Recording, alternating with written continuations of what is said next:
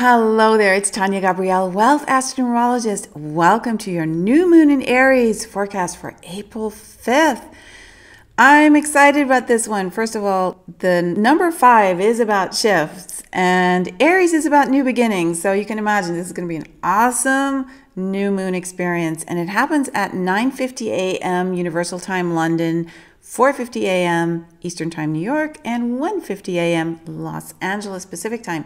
Now, Aries is a fire sign. It is the first sign. It represents going for it, not being held back in any way energetically, right? So understanding that it is your right to feel free to choose your destiny, choose your next direction, be independent, be strong. So this signifies a fresh start in every regard because new moons are also about new beginnings. So we are at a new era, and it's precipitated by many other energetics as well. There's a building energy this year that is shifting you to the core and shifting your beliefs and understandings to the core. It means breaking negative habits that have held you back.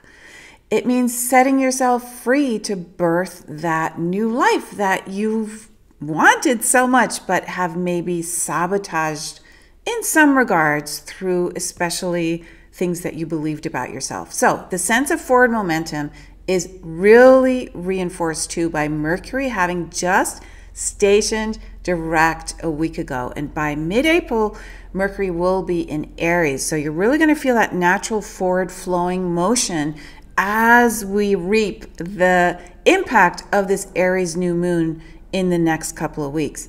Now, this is the 5th and final of 5 new moons at 15 degrees, and it is April 5th. So that number 5, as I said, which is about shift, 5 sits on a rocker. It faces left and right. It is the middle digit of 1 through 9. So this is an important moment. It is representing new directions, decisions, multitasking, getting clear on your choices. Now, throughout April, Pluto and Saturn are merging closer and closer together, the closest they'll be this year until we get more towards the end of 2019. And this is important because of that big event that I keep bringing up in January 2020. So your attention is being placed on Pluto and Saturn, which are in Capricorn. And that combination means a total reboot of your divine mission, your career, meaning a new direction. And so this Aries energy is really reinforcing that, especially because they're so close. They're within 3 degrees now. And so you need to move ahead in some way.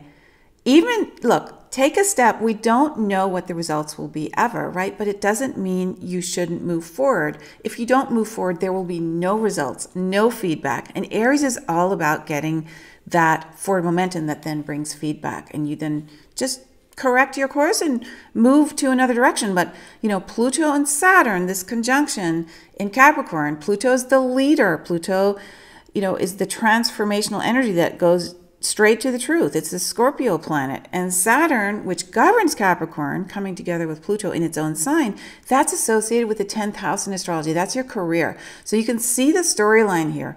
You're fulfilling your divine mission at a higher level now. So here's the thing. You need to also understand your own divine blueprint. You need to know what energy was set into momentum at the moment of your birth, which is described by your birthday, birth name, birth time, birthplace, your divine blueprint. So to know more about who you are at soul level, go to blueprintclass.com where I go into your code with you so you can really get a deeper sense of who you are. Or you can also click on this link. It'll take you to a page where you can register for that class. So this is important because you want to know about your own numbers to take advantage of this huge shift that is happening for all of us right now. There's not been really anything like it in a very long time, and I'm talking hundreds of years. That's how powerful this is. Because remember, we also ended the Mayan calendar just a few years ago. So there's a lot of forward momentum now. Now, during this new moon, the sun and moon square Saturn in Capricorn. Now, we just talked about Saturn in Capricorn, and so this will require effort in pushing through obstacles now. So you want to act on your projects because the action itself will set free energy that then you won't feel like it's difficult, right? But inaction will put a lot of pressure on you. So you need to just, accept any obstacles, challenges that come along, which is all about growth, right? Overcoming them is going to make you stronger. That's what Capricorn and Saturn are all about. The discipline to just be able to adjust, shift your energy to a higher vibration, and then reap the happy results down the road because you're acting like a leader. You're taking responsibility, right?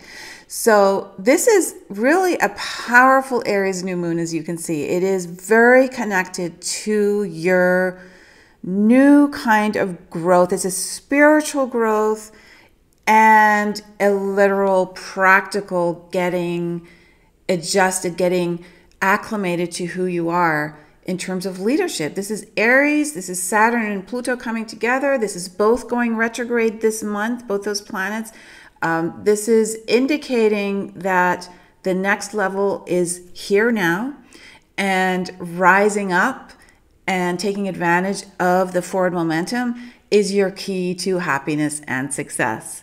So make sure you discover who you are personally and who your friends are and your family and colleagues.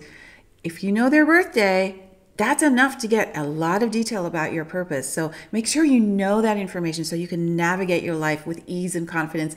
Go to blueprintclass.com or just click on this link. It'll take you to the same page. I hope you have an incredible new moon in Aries. This is really, really exciting. And enjoy it. And don't be afraid. Go for it. Lots of love from me. And I'll see you for our second full moon in Libra, which is really rare, in a couple of weeks. Lots of love.